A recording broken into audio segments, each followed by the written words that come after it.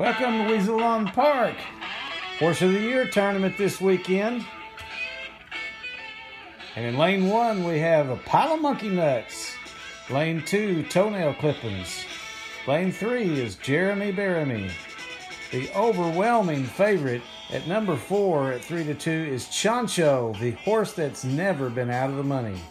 Lane 5, Crispy Bacon. And the horse nobody wants, Lane 6, XEA 12 something. They're in the gate. And they're off. Out of the gate first is Jeremy Baramy. In second looks like Toenail Clippings. And now Chancho trying to make a run for it. We have a horse down.